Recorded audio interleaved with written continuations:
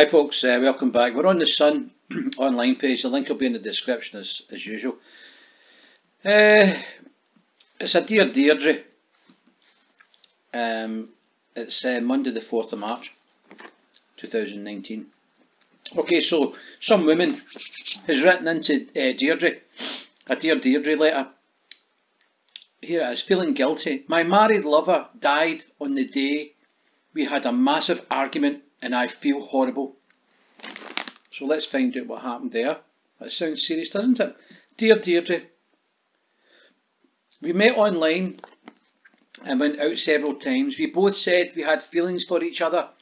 He told me he was divorced, but I saw a photo of him on Facebook with his wife together.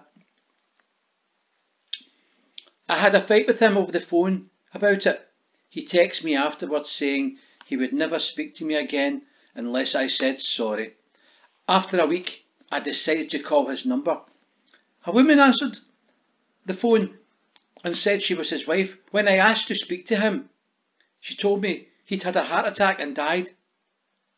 It happened on the day I argued with him. So, was it my fault? Aye, it was. That's my opinion. Dear James, you are totally responsible for that. You gave the guy a heart attack. I'm a woman of 48. He was only 52. How can I ever say sorry? I can't stop thinking about him. It's a bit late now. You killed him. You killed him. You're an absolute disgrace. Aye. Well, that's my advice to you.